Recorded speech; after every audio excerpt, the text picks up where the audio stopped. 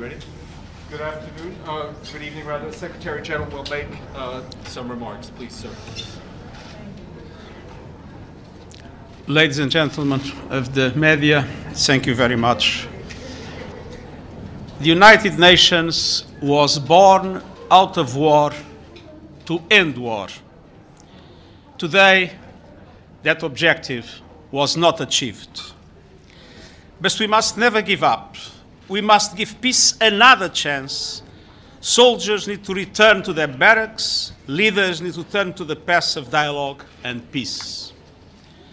Today, in Ukraine, despite growing operational challenges, the UN is scaling up the delivery of life-saving support, including in the eastern part of the country, on both sides of the line of control. Humanitarian needs are multiplying and spreading by the hour. Civilians are dying.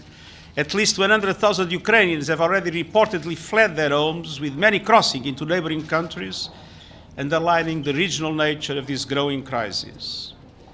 To strengthen our response, I'm announcing today that I appointed Amani as the UN Crisis Coordinator for the Ukraine. Amin worked closely with me for a decade in UNHCR. He will lead the coordination of all our efforts, including our humanitarian response on both sides of the contact line. All concerned in this conflict must respect international humanitarian law and guarantee the safety and freedom of movements of UN staff and other humanitarians. Especially in a moment like this, it is important to remember that the UN is not just the chamber behind me.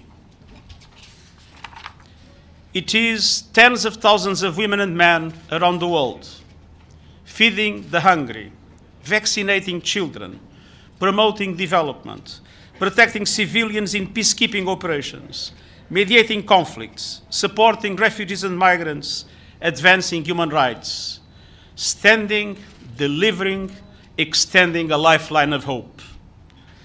The United Nations Charter has been challenged in the past, but it has stood firm on the side of peace, security, development, justice, international law, and human rights. Time after time, when the international community has rallied together in solidarity, those values have prevailed. They will prevail independently of what happened today. We must do everything in our power so that they prevail in Ukraine, but they prevail for all humanity. Thank you. Thank you very much. Mr. Secretary General, are you concerned about